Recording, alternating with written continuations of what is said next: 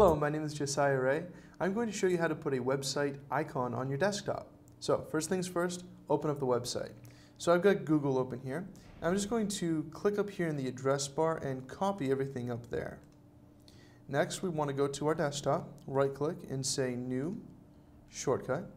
And it's going to ask us for the location, so we're going to paste the address in here. Say Next, and it will ask us to name the icon, so I'm going to name it Google. Click Finish, and there you go. You have a shortcut to the Google website here. You can double click on it, and it opens right up. And this will work the same with any website address. I hope you've enjoyed this video on how to add a website icon to your desktop. I'm Josiah Rea.